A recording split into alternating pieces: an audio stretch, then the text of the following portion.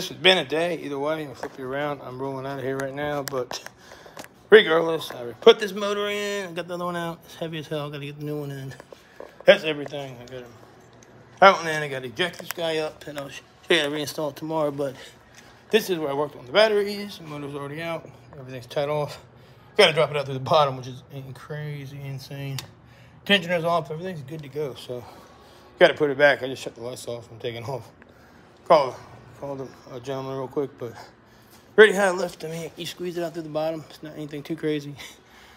But overall, what we're working with. So you got one.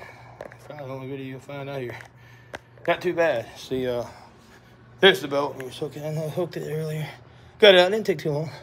Here's a lot to put back, and it's getting late. I'm in the mall, so I'm going to take off. But if I wanted you to check it out, tune in tomorrow if you want to see the rest. I'll probably be here early. It's pretty steady, I think. Pretty steady up. And that's the old motor, the new motor.